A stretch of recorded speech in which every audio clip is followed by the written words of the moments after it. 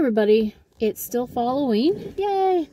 And today I'm gonna do a review slash response to Dr. Sleep, which is the sequel to The Shining. Now, I'm gonna say that Dr. Sleep is one of very few Stephen King adaptations that I dare say I actually liked better than the book. Now that is a real rarity. So as we go, we'll talk about the reasons why and the things that I like about it. And I really it's just an enjoyable movie. Mostly, it's got a great cast. I mean, that right there is the beginning. So the first thing that I want to say is the opening. Oh, and lots of spoilers ahead. And also, this is going to be me talking. There won't be a whole lot of scenes from the movie, just for copyright reasons.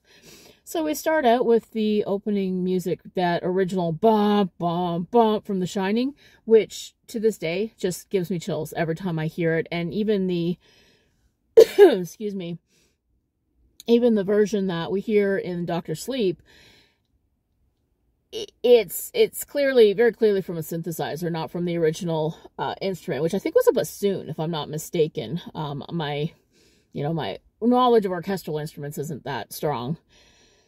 So we start with a little kid and a scene showing what the True Knot does. They go from campground to campground. They're in camper vans and RVs, and they take steam, what they call steam, which is the life force of children, or generally children, because the children are more, more likely to have that power and not be dampening it down with alcohol or just living and whatnot. And so straight off the bat, I believe the actress's name is Rebecca Ferguson. She is one of the, just one of the great cinematic baddies. And so there she is. You can see she's gorgeous, but she's kind of menacing at the same time. In the book, she was a little bit older. She was much more of a, I guess, like a sex pot kind of character, which is why I'm glad that they made the choices that they did in the film too.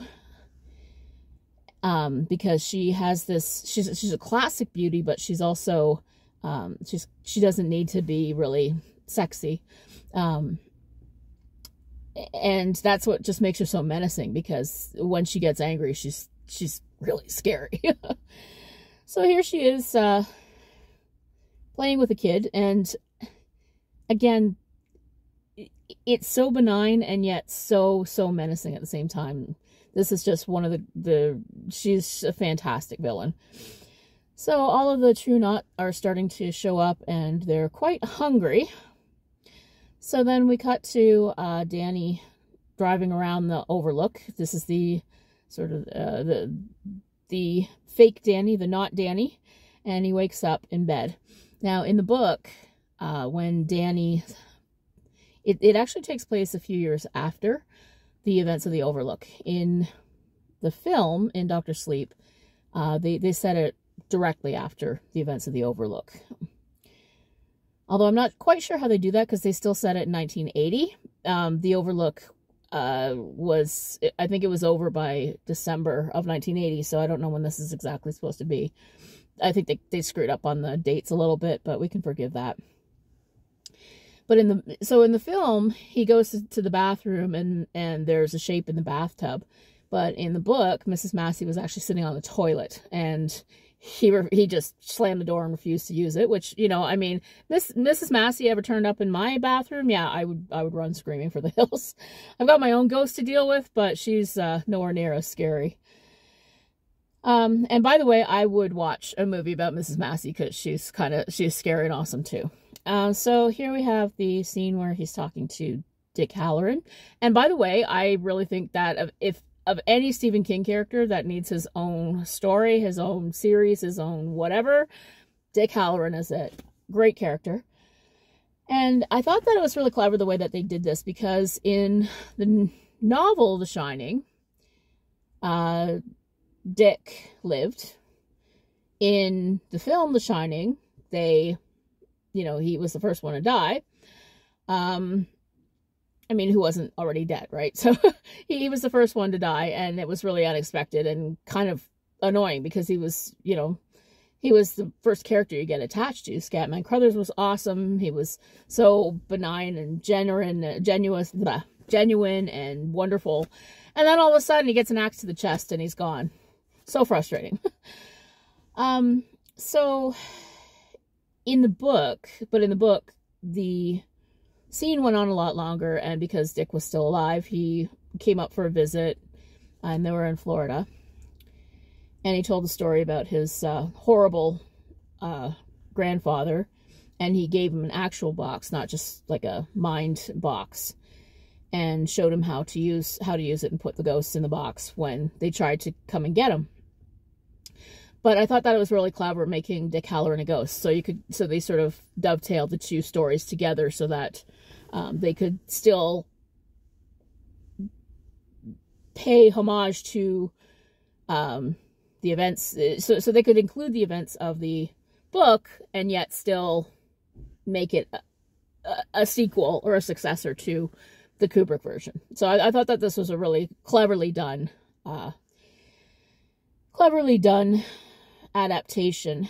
Okay, so, and then the lady that plays Wendy, she's, I don't know, I like her. And I think she's less of a, what was it King called poor Shelley Duvall, a screaming dish rag? Yeah, she's got a strength to her that's, you can see that she survived something. So, okay, so now Danny goes and captures Mrs. Massey, and now he's a little bit more normal.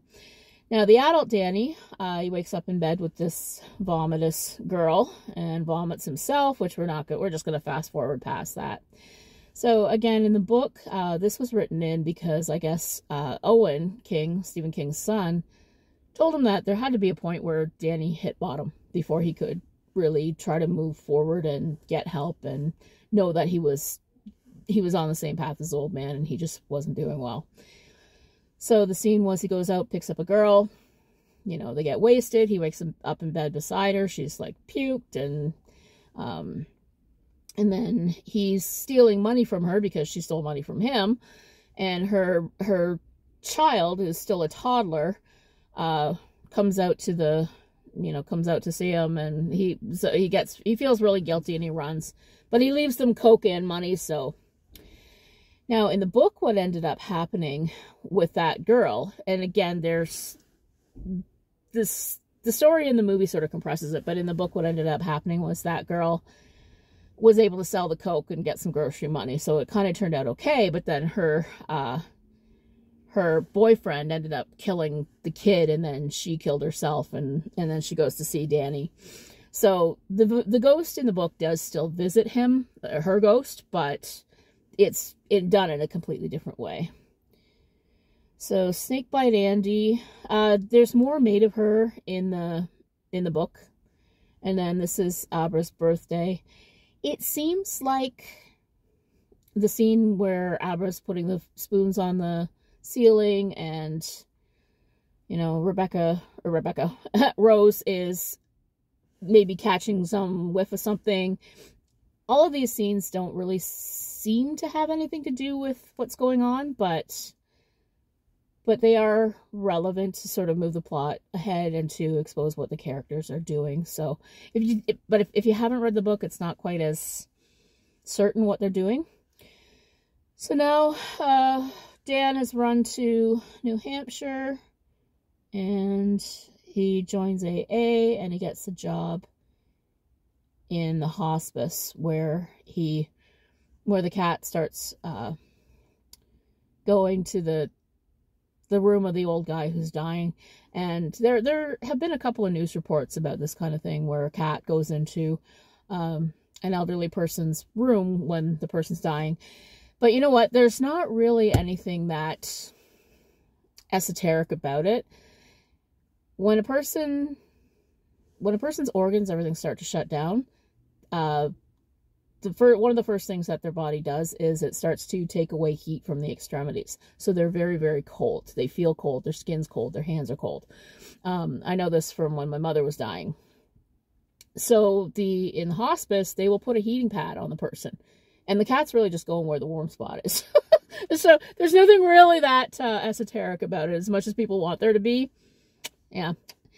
And, you know, I feel like I'm explaining away the esoteric stuff while at the same time pointing out that I have an actual poltergeist of my own, and ghosts are more real than I thought they were. But maybe they are, maybe they aren't. Maybe there's just something else going on that I don't know and is just existing to annoy me, right? So who knows? Anyway, back to the story. So this is where he gets his nickname, Dr. Sleep, and he starts sitting with the hospice patients.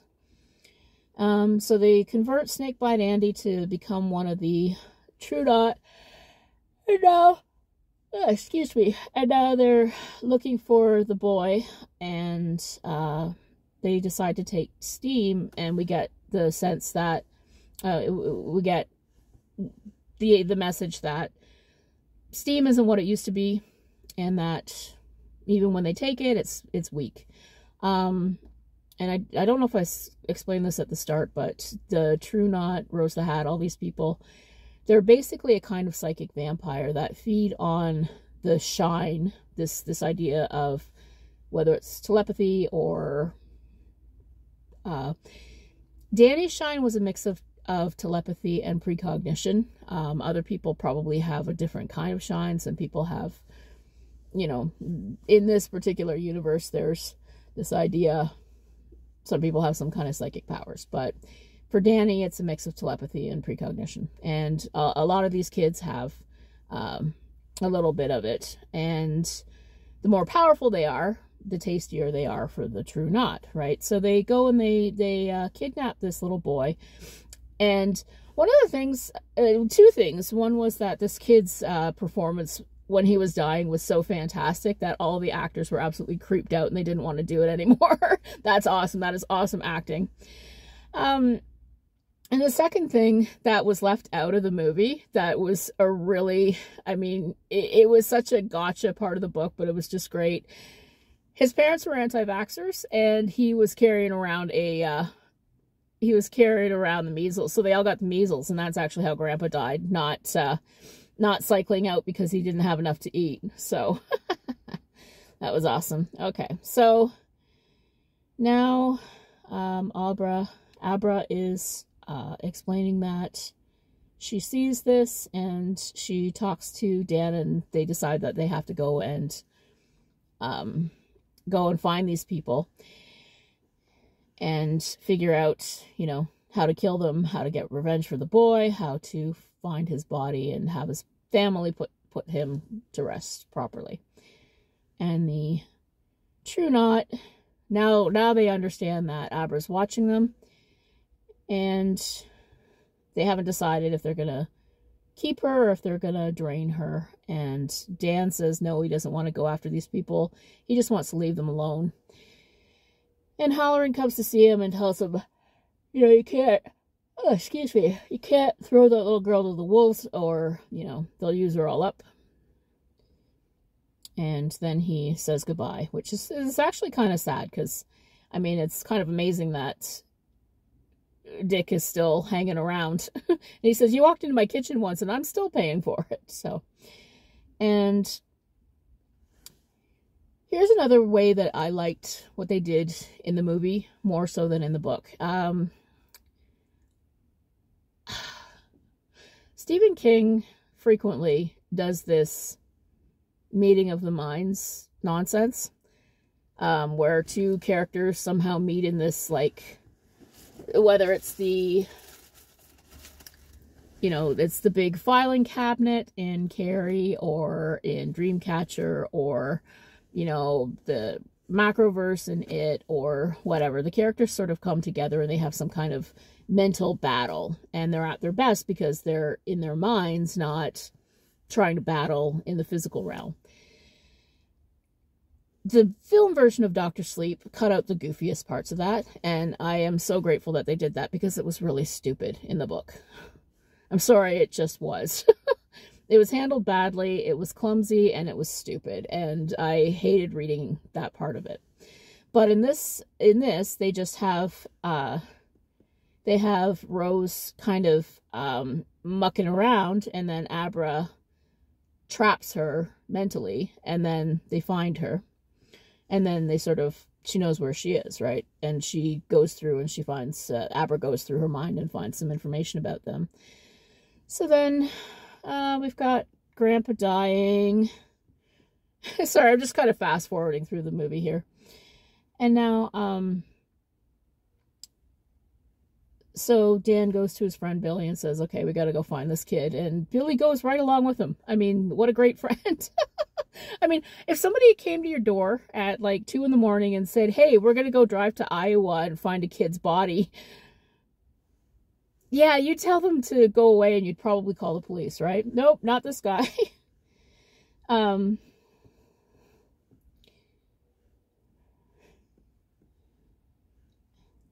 Okay, so he's in the car.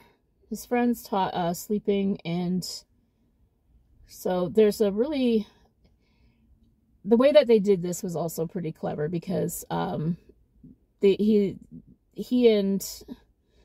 and Billy drive to Iowa, they find the body, and then they confront the True Knot, but everybody isn't there. And the True Knot has set a trap for Abra, so now they got to go after Abra. And I think this left out a lot of the nonsense that was in the book too. Like, the book was back and forth and battles in the mind, and you know, it was really, you know, a little bit more back and forth. But the movie streamlined places in the book where there was just a lot of blah blah blah. Okay, so now they're trying to talk to Abra's poor dad. They brought Abra the gloves so she can figure out where they are. So they go to the woods and they confront the True Knot, but they've been double-crossed. And this is another scene I did not like at all. Andy Snakebutt gets into their heads, and that's not very good. But then Crow Daddy dies a great death. He's he's one of the bad guys, and he's a really good bad guy too, because he's got this kind of henchman quality, and there's a menace about him, but he's really subtle.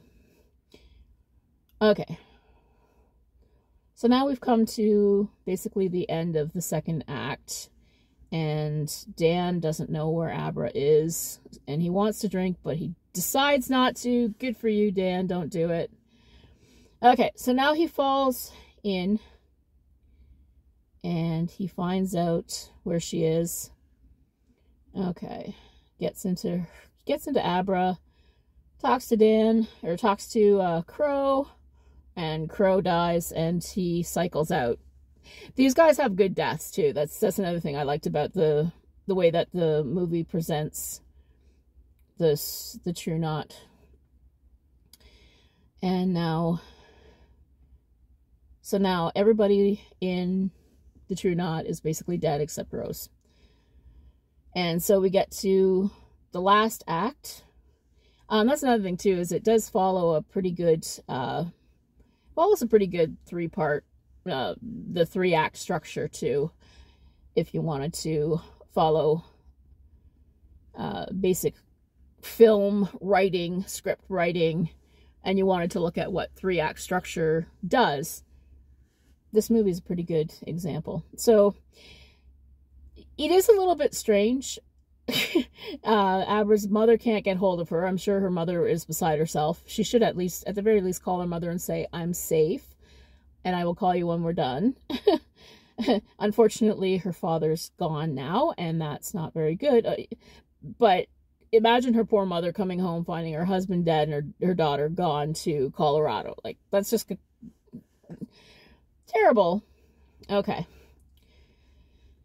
So now they're driving to Colorado, and again, in the book, they did the same thing, but it was more of an eldritch location. It had burned flat, you know, in the book of Dr. Sleep, because the original novel, that's what happened. But they were able to just recreate it because the Kubrick version of the film, the hotel was still standing. It was just boarded up. So we've got a nighttime version of the drive through the mountains, which is creepy as anything and great. So they get to the overlook, and Dan tells Abra to wait. Now, why they're not wearing winter coats, I don't know, because it is winter in Colorado. And here's my favorite line, where Dan says, I have to wake it up. A tip of the hat to the idea that as an eldritch location, the hotel is somehow, if not alive, then certainly sentient in a way, and is living off the energy of both the old ghosts and the people it can rope in to feed on the shining, or the shine, I should say. So he goes through all the old locations, and I thought this was great, because here's where they go back to the book, and the first place Dan goes is the boiler. Now, in the book, the boiler was old and tricky, and they had to dump it a couple times a day, and if they didn't, and release the pressure, and if Jack didn't do that, then, as Watson said, you and your family could wake up on the moon. And they rebuilt the set perfectly. The old hallway where their apartment was, the old shuttered doors, where the door where he wrote Red Rum on the last night. Now, what I don't quite buy is that it's a luxury hotel. It pulls in quite a lot of money in the regular season. They just boarded it up and never did anything with it again. That doesn't quite, I mean, did they not recover from the scandal? That part's never quite explained why they, I mean, in the book, obviously, if the place burned to the ground, you know, they can collect the insurance money and be on their way. But if it just closes and shutters, there's a lot of money invested in this place, and a lot of explaining somebody's going to have to do, but nobody ever quite explained that. But then again, I guess, you know, I guess the insurance adjuster for the overlook is probably not as interesting a tale. Although I do wonder if he would see the ghosts. So we have Dan sit at the bar, and the bartender pouring. And here's one of the reasons that Ewan McGregor is one of my all-time favorite actors. I love him. He's great. He just gets the emotion of the whole situation. And I've got Henry Thomas playing Lloyd the bartender, but also kind of could be Jack, kind of the red jacket. He talks about the flies, the death flies, when his mother died, which is very sad. Okay, so I'm just going to fast forward through this. He has a talk with his dad, and he's able to move on because he's not his father. Okay, so now Rose is there, and Jack and Abra are in the hallway, and they're going to confront Rose for the last time.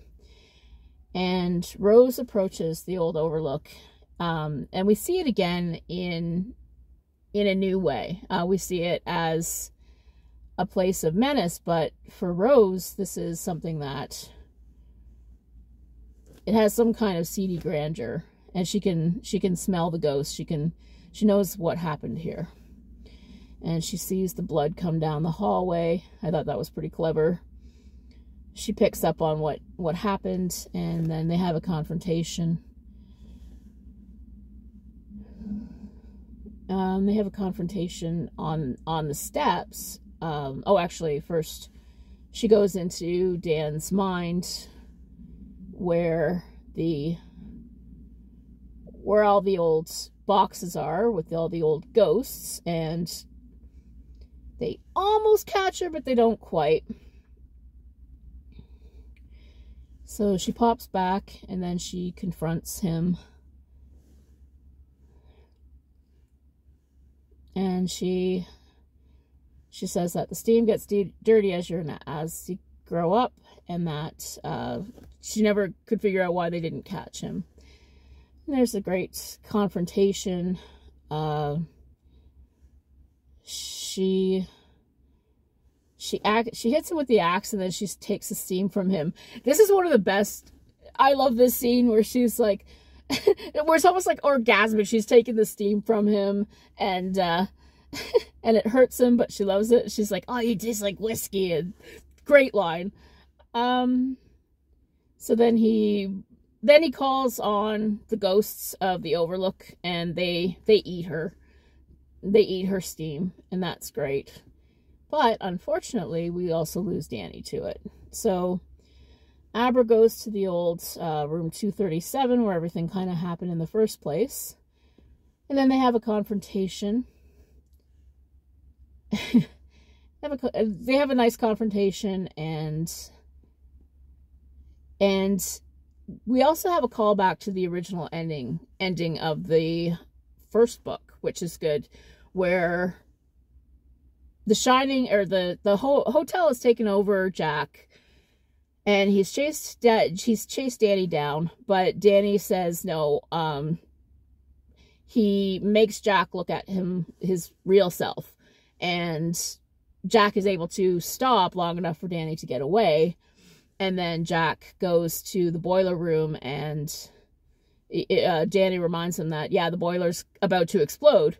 And so this whole scene where Abra says, no, the first place Danny went was the boiler room, and you better take care of it. And she has enough time to get away. This is a pure callback to that, and I thought that this was pretty cleverly done. But I did not like that Danny didn't leave. Like, he had enough time to get out. But he decided to stay and sacrifice himself. So I don't know if it's so the Overlook would never hurt anybody again, or if, you know, he just had enough, or what have you. So I didn't like this ending, because in the book he did survive. And then I guess, I don't know, maybe somebody called 911 or something, because there are people on their way. I just don't know how it is that Abra got out. I don't remember what happened at the end of the book. That's the one part of the book that is really fuzzy. The other thing that they left out of the movie, and I'm going to spoil the ending of the book here, but I thought that it was the stupidest twist ending ever, because it's exactly the same ending as Carrie 2 The Rage, and that was stupid. Okay? Here's what I mean. In Carrie 2 The Rage, the new girl is Ralph White, Carrie White's father, fathered another child because he had an affair. The ending of The Shining, Abra is related to Danny because, oh, guess what? Jack had an affair in Vermont all those years ago and fathered a child, and that's a relation of Abra's. I don't know if it was Abra's mother or Abra's sister. I don't remember. But anyway, yeah. So Abra is actually related because Jack had an affair. It's the exact same twist as Carrie 2, and it was stupid then, and it was stupid in the book. So they left that completely out of the movie, and that's what I liked about. That's another thing that I liked. They left out the stupidest plot twist ever. So now we have Danny sacrificing himself. You could have run, you asshole. But I guess he just decided not to. And then we have an ending. And Danny comes to see Abra and tells her that he was wrong to tell her to hide her shine under a bushel. And he goes on, and then we have the song from the ending of The Shining, like we did before. So that's Dr. Sleep, and that's my review of it. And it's if you're a fan of The Shining, whether the book or the Kubrick movie or what have you, I think it's worth a watch. I really enjoyed it. It's got a great cast. I love Ewan McGregor. I think he's one of my favorite actors ever. So he's always watchable. And Rosa Hatt is probably one of the best villains ever. And the young actress who plays Abra is also a really cool and interesting presence, and I love to see more things that she's in. So I hope you're reading lots of great horror. Have a great day.